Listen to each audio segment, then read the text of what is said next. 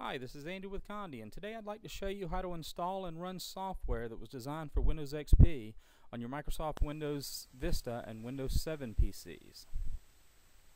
The first thing you want to do is browse to the actual setup software. Now this could be downloaded content or it could be on a CD.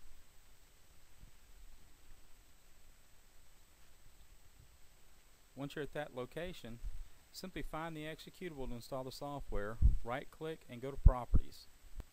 Once the Properties window opens, you want to find the Compatibility tab. Check the box that says Run this program in Compatibility Mode 4 and make sure the pull down says Windows XP. Then simply hit Apply and OK. Next we need to do the same thing with the actual application.